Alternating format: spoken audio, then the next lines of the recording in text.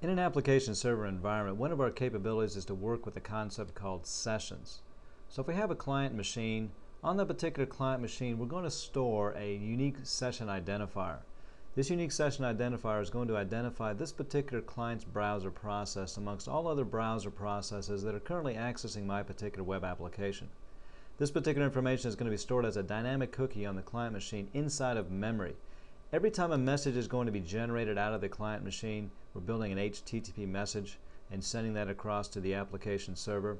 The session ID information is going to be embedded inside of the HTTP message itself in the header area. So that information is going to be retrieved and received by the application server. Now the application server is going to take the information, the state-based data, and that's essentially what sessions allow us to do, is retain information on the application server that's unique to an individual customer. So I can take this state-bound information, or more colloquially called shopping cart data, and I can store it on the application server, and I'm going to store it underneath a unique identifier called the session ID for that particular customer. Every time the application server now responds back to the client and generates message information back, that unique session identifier is going to be embedded directly in the response message. So once again, in the header area of the message, we're going to embed this unique session identifier.